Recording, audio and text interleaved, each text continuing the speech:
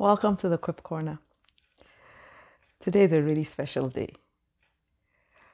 Join me in the Quip Corner and find out. You may already know what we're celebrating today, but even if you do, please join me in the Quip Corner and let's talk some more about this very, very special day.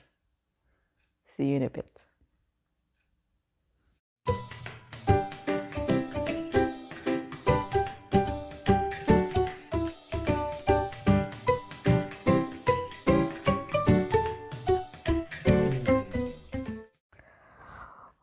Welcome to the Quip Corner with Ada. As I said before, today is a really special day because we're celebrating our future. Yes, it's World Children's Day, and it's, yes, a UN International Day. Interestingly, on the UNICEF website, where they're saying, come celebrate World Children's Day with us, their tagline is, a better future for every child. A better future for every child. And it lined up so nicely with the quip I had already decided to share with us today. And it's from my second book, Quip 52.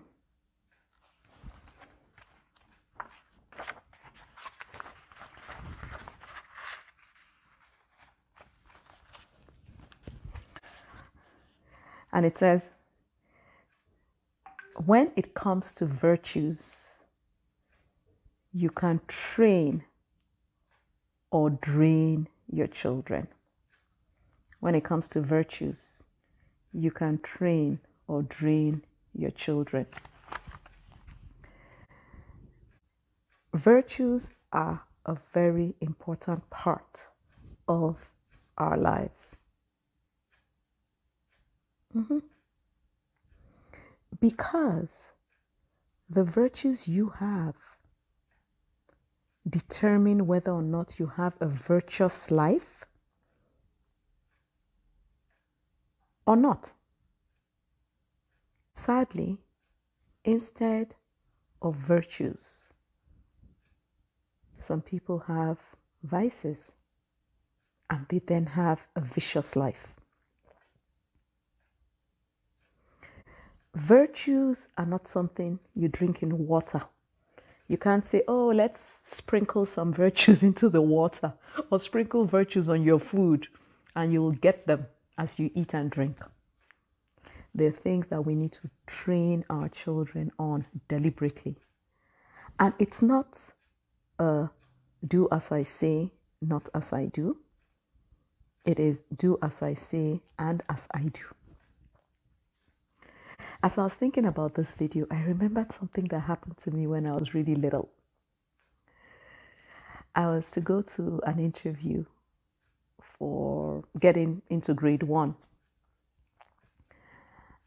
And at the interview, one of the panel members said to me, so Ada, how old are you? I said, of course, really excited. Somebody wanted to know how old I was. I said, I am 5. But my mommy said I should say I'm 6. They chuckled. I didn't understand why. Needless to say, I got admitted into the school. And after the interview, I mentioned the exchange to my mom. And then my mom explained to me why she said I should say I was 6. Because the interview was taking place, I think, either in July or August. And in September, I would have been 6, which was when school starts. So I would have been the right age when school was starting. But she didn't explain it to me. So in giving me that instruction, somebody could say, oh no, she was telling you to lie. Not really. The challenge was she didn't explain to me why I should say I'm almost 6 or 6 or whatever. Because really saying you're 6 was a lie. But if I said almost 6, but even then, as a child, I wouldn't know. Why should I say I'm almost 6 when I'm still 5? Okay, 5 and 10 months, 5 and 11 months, whatever. But over time, I realized that my mother started explaining to me why.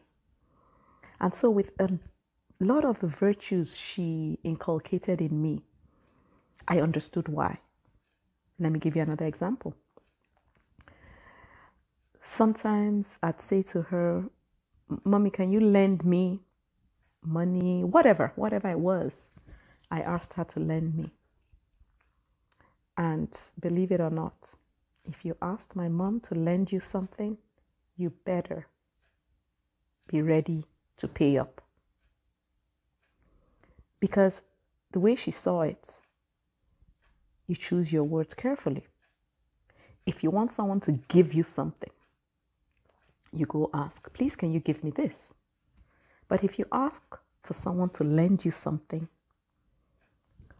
the person lending it to you is expecting it back. Sadly, there are so many people who have other people's books. As an example, let's not talk about people who have borrowed money and just never returned it. But let's swing back to children. Another virtue that is important to pass on to our children is honesty. Like, I gave that first example. But some of us, when we don't want to talk to somebody on the phone, we tell our children to say, my mommy is sleeping, or my daddy is sleeping, or is out. Whereas you could just say to the child, if someone calls, tell them I'm not available at this time and I'll call them back. Versus making the child lie or training the child on how to lie. So when we sit and wonder, where is the world going? Some people sadly say, oh, the world is going to hell in a handbasket. Not my world. Question is, what are you doing with the future in your circle of influence to make sure that they have the right virtues versus draining them of virtues and replacing them with vices? There's so many examples. I even think of people who pay their children to do chores. I'm not here to say whether it's right or wrong. You do you.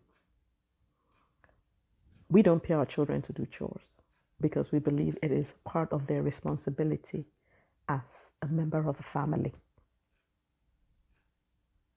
Otherwise, who knows? Very soon, I'll be paying them for everything. And then you wonder, where does corruption start? Where does it end? And I'm not saying it is corrupt to pay your children to do chores.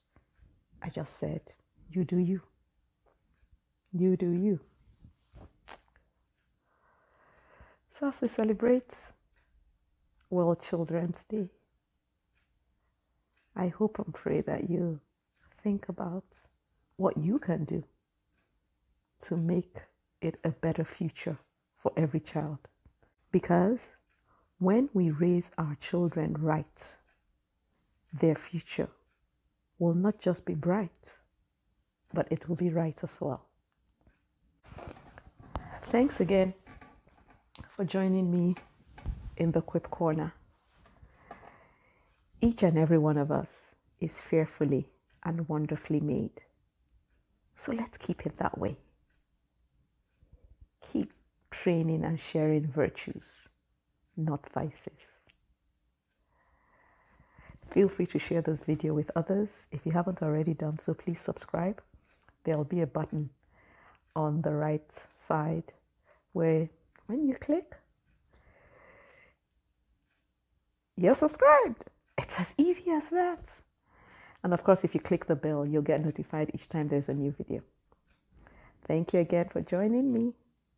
See you around. Bye now.